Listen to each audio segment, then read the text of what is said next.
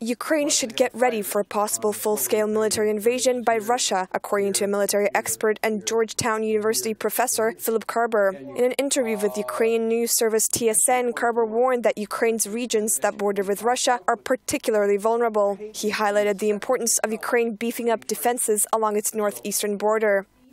I'm not talking about a fence along the border. I'm talking about the defense in depth with multiple entrenchments, with multiple firing positions. And you need more reserves brought up and people trained to do that.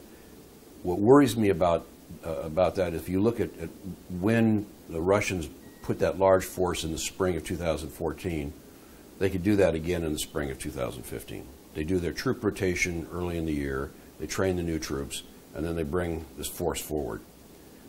That is going to be a very dangerous moment. Karber went on to say that Russian forces are also likely to attack from Ukraine's southwestern border, specifically from Transnistria, the breakaway area of Moldova. There's going to be a very serious amphibious threat to southern Ukraine, and also they did a big buildup of military forces in Crimea. They've moved the Spetsnaz units that originally did Crimea are now in Transnistria. So there's this huge circle that Ukraine's going to have to worry about defending. Yeah, it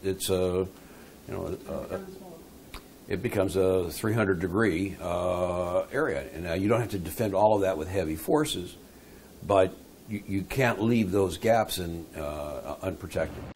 Russian jets have violated Ukraine's airspace several times since Ukraine's parliamentary elections on October 26. Ukraine's Security and Defense Council says that Russia's support for Kremlin-backed insurgents in East Ukraine is growing less covert with each passing month.